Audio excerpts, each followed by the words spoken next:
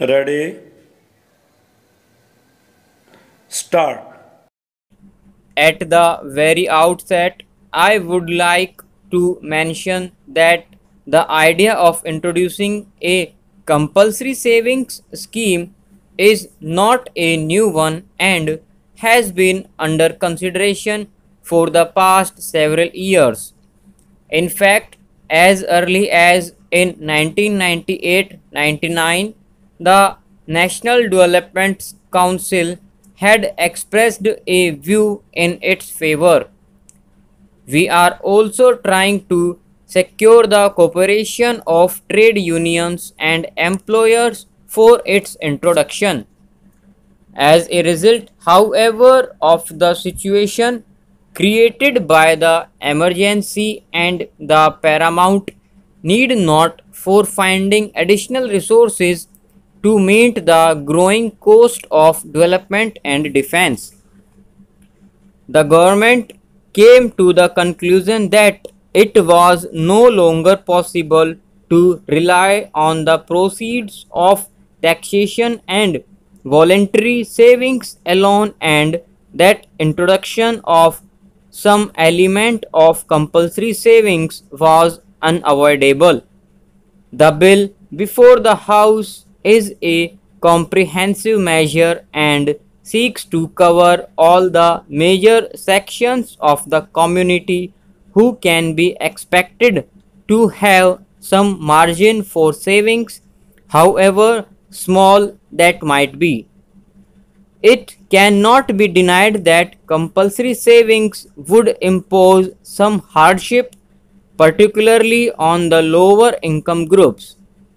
No one would have been happier than ourselves if we had the means of eliminating these groups from the scope of compulsory savings. But in our country, by far the major portion of the population is poor, and unless the poorer sections are also made to save, we cannot hope to build the country's future prosperity.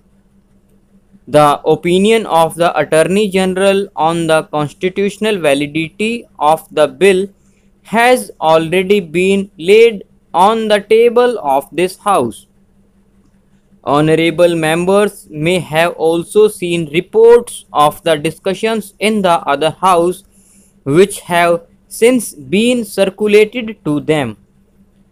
I have nothing much to add to these issues except to confirm that in our view, Parliament is fully competent to legislate on a measure of this type, and that the restrictions which this bill seeks to impose are reasonable restrictions and are in the interests of the general public within the meaning of Article 19(5) of the Constitution.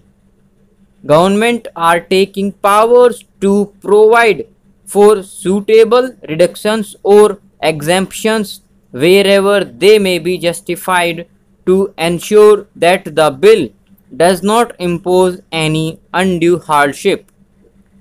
The schemes to be drawn up will be laid before Parliament, and honorable members would have full opportunity to suggest whatever modifications that they consider necessary.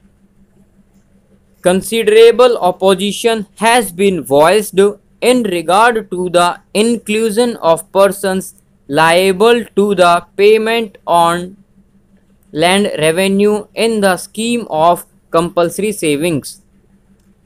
It has also been suggested that if it is not possible to exclude this category altogether, a higher exemption limit may be fixed for them. We have very carefully considered these suggestions. May I inform the House that before the bill was drafted, there were detailed discussions with the chief ministers and finance ministers of the states, and the conclusions reached were that in a comprehensive legislation of this type, it would not be appropriate to exclude the rural sector, which has also had its fair share of rising incomes and growth in agricultural production and economy. A very large proportion of investments made by government has been on multi-purpose river valley projects for providing irrigation and electricity facilities. The main benefit from these projects cannot but be assumed to have accrued to the agricultural classes. On the other hand, land revenue rates have not increased in the same proportion as the other forms of taxation. It should also be borne in mind that on an average the land revenue liability is less than 2% of the total agricultural income, and as such compulsory deposits at about 50% of the land revenue payable at the rates in force in 2009-10 cannot be construed as onerous. Although for administrative convenience, the bill provides for the maximum rate of compulsory deposit at 50% of the current land revenue liability.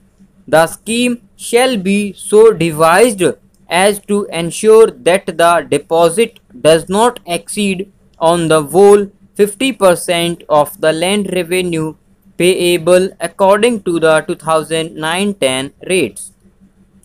This is intended to reduce the extra burden on the landholders in the states where the land revenue rates have been increased in recent years. Nevertheless, with a view to removing the hardship on small landholders, we have agreed to exempt those small landholders whose land revenue liability is less than rupees 5,000 per annum by making necessary provision in the scheme to be drawn up.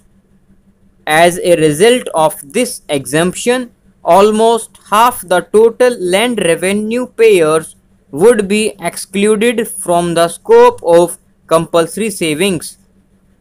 I might add that some of the less developed states whose need for resources is very much more were urging for a lower exemption limit. We have not found it possible to agree to any decrease in the exemption limit. So, in the circumstances, this bill deserves the approval of the House. Stop.